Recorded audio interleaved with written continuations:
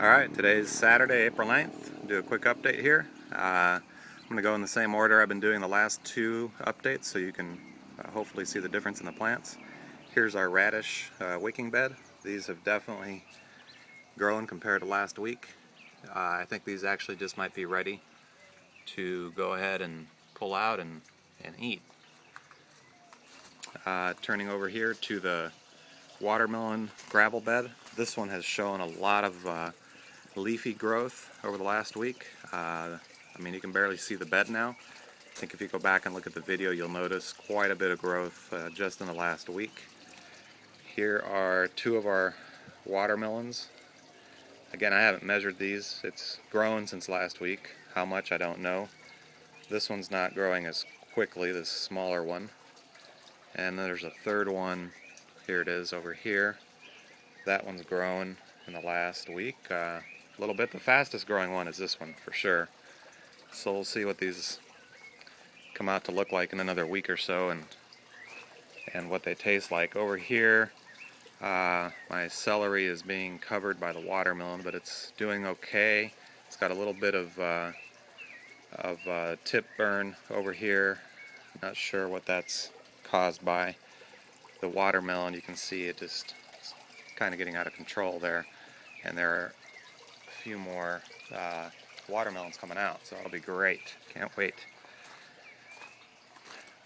Over here in this gravel bed, this zucchini plant has just exploded in the last week. Look at that.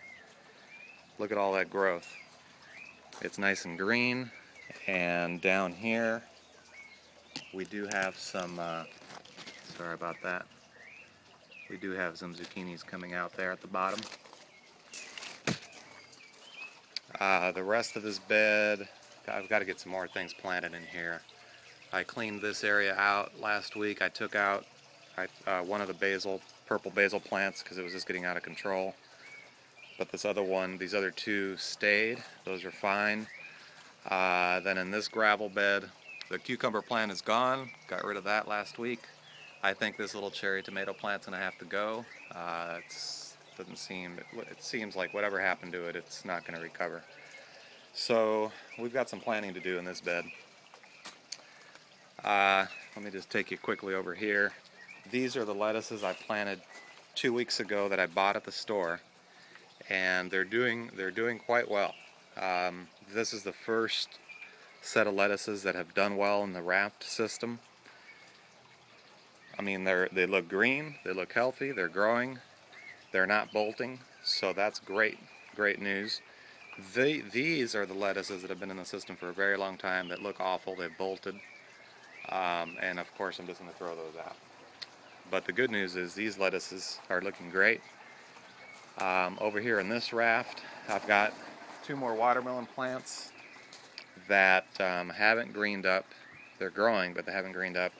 I've got these chives, and all of the cilantro I planted in here died, but the chives are looking good, and the watermelon looks good. And then here, this wicking bed's got the asparagus in it that continues to look fine. So that's about it.